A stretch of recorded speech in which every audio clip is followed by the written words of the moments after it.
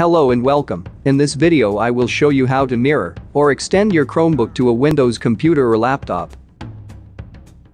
With the screen mirroring app you can transfer your entire Chromebook screen to a computer and thus display websites, apps, games, photos, videos and much more.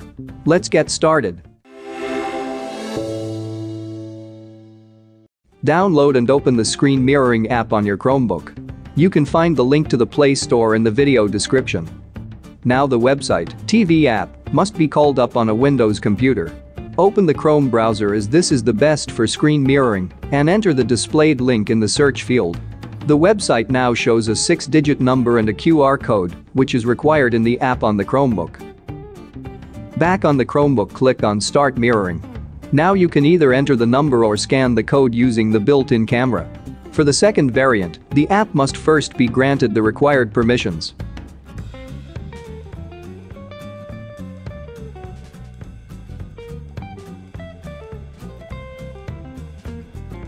After successful connection, the Chrome browser is called up. Here you can now select the source, resolution and codec. Full HD 1080p is set for resolution and H264 for codec. If your Wi-Fi connection is not the best, you can lower the resolution. This causes less data to be sent and can contribute to faster transmission. After clicking on Connect, a window opens in which you can set what is to be transferred. Here select entire screen, click on your screen, tick the box Share System Audio, and press Share. Your Chromebook screen will now be mirrored on your Windows computer. Activate the Unmute Audio box on the PC and set the picture to full screen. If you want to extend your screen, you can get a USB-C, HDMI, or DisplayPort dummy adapter, depending on the port your Chromebook has. These are available from Amazon for $5 to $10, for example. After the adapter is connected, a second screen appears in the display settings.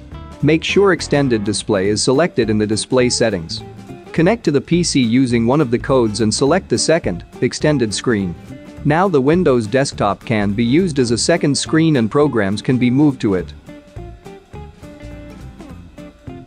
Thanks for watching. If you enjoyed the video, please like and subscribe to the channel. We have many more tech tutorials and interesting stuff. Okay, goodbye for now.